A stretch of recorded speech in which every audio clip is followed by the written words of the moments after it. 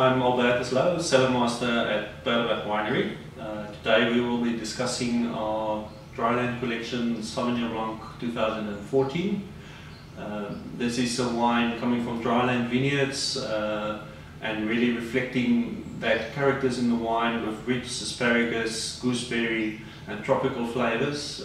This wine has been doing exceptionally well at the competitions as well.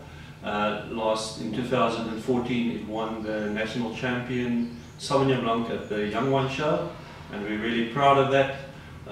This wine can really be enjoyed with a lot of different food types, but I would suggest sushi, smoked salmon and also maybe some lighter cheese.